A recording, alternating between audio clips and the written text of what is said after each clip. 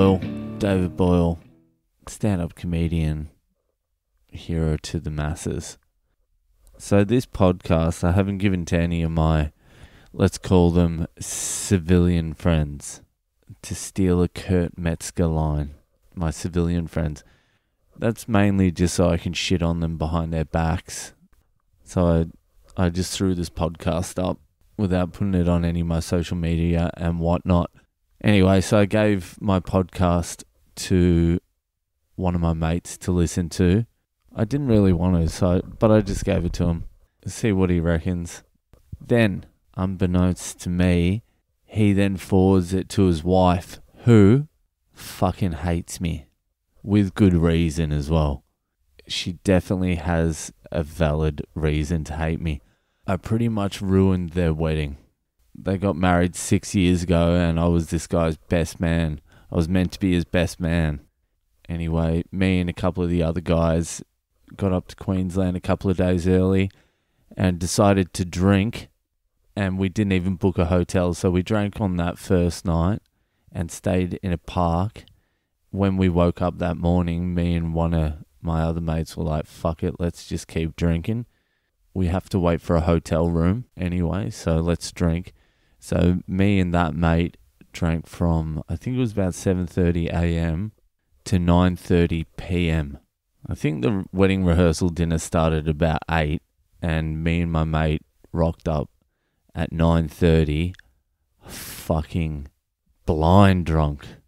Anyway, my mate's wife, her family's German, and my mate, a couple of days beforehand, had advised me that her granddad was a German SS soldier in World War II, a Nazi soldier. He was a Hitler Youth, and apparently he's a fucking cunt as well. My mate pulled me to the side and he's like, whatever you do, don't say anything to this guy. I'm like, yeah, all right. I won't say a word to him. And my grandma's Polish, and she lost all her family in World War II, besides one sister. So that was spinning around in the back of my head. So I get to this rehearsal dinner, and I am completely fucked up. And I sit down at the table, and everyone's having like a quiet dinner, and me and my mate have rocked in, and we're ready to party. The wedding's the next morning as well at like 7 a.m. We didn't give a fuck at that point about the wedding. And I'm the best man. I was meant to be the best man. So I sit down at the table and I just see some old dude. I didn't know who it was. I didn't know whether it was the grandfather. I assumed it was the grandfather. I go to the old guy. So, are you the fucking Nazi cunt? And turns out it wasn't even the grandpa. It was actually just the bride's dad. He's like, what? He's like, what do you... What do you... I'm like, are you the Nazi cunt? You know what I'm talking about? He's like, I'm sorry, I'm not sure what you're talking about. I'm like, don't fucking... You're the fucking Nazi cunt. And then everyone were like, no, that's the bride's dad. And I was too far in it. So I just stood my ground. I'm like, nah, he's a fucking Nazi anyway. He's a fucking Nazi. Anyway. And then pretty much the whole fucking wedding turned on me in an instant.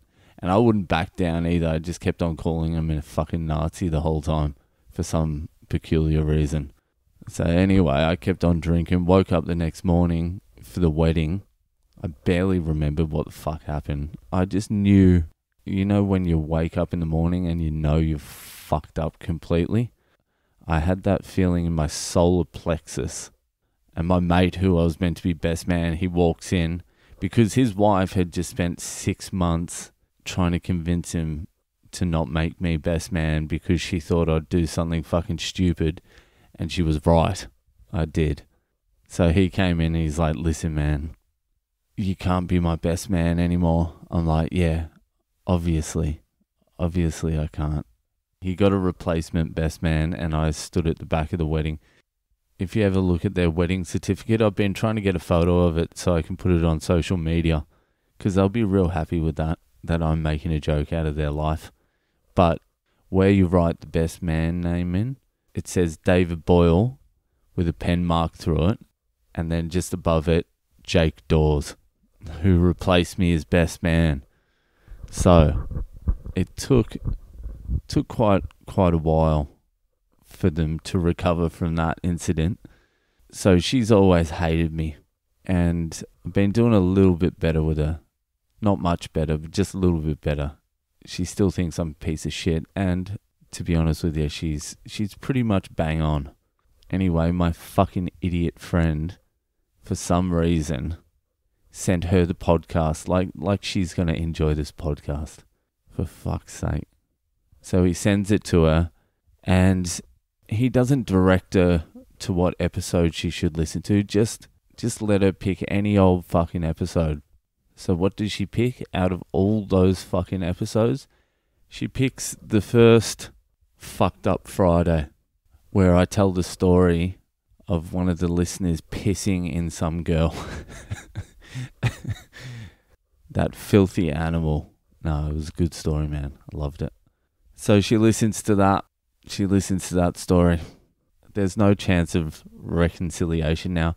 I said to my friend, I'm like, what were you fucking thinking? Why did you give it to her in the first place? And why didn't you just tell her to fucking listen to one of the, I don't know, the quirky episodes, for fuck's sake? He's like, let me just put it this way, she didn't like it. I'm like, what did she say? Because there's nothing she's going to like about that episode. And he's like, the only thing she said is, in quotation marks, he is foul. And again, she's bang on. She is fucking bang on. Now the cat's out of the bag. I'm just going to have to shit on family and friends to their face. That's fine. I'm easy with that as well, because you're all fucking degenerate cunts. Okay, that's enough for tonight. If you're enjoying this podcast, can you do me a fucking favor? Can you go to iTunes and give me a 5-star rating and review it, because it helps the algorithm, and it's for my ego. Every time I look at it, I've got 3 fucking ratings. 3 fucking ratings, and some arsehole put a 3-star rating. It was probably that bitch. She better not fucking review it. Yeah, just go there, review it, subscribe, tell your friends about it. Alright, that's it. See you later.